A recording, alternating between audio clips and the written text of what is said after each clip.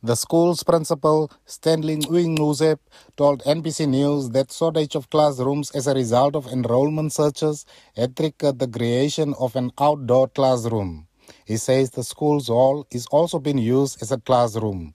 Tara's Education Directorate opened the school in 2010 as a new junior secondary to stem classroom shortages at Keetmanshoop, and it was later upgraded to a secondary school.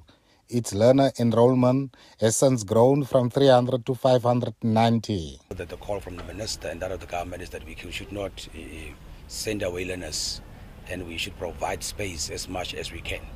So now the enrollment number has increased, and therefore also the shortage of classroom came to fore. We had to think of something because teaching must continue unhindered. So we then thought with the assistance and also being part of the school board, of the backing of them, and also them being part in the process, we came up that we should take this bicycle shed and then change it into at least an open classroom.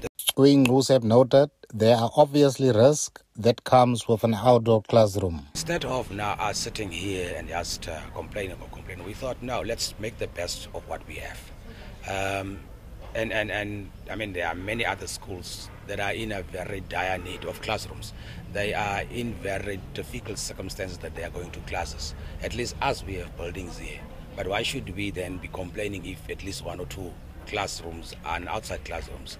Obviously, well, like I said, with seasons changing, when it becomes a rainy season, it becomes a problem.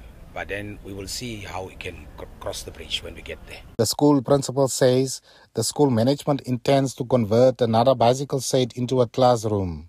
He added that the school would accept any financial or in-kind assistance for the construction of classrooms at the school. Lukman Klute, NBC News, Keetmanshoop.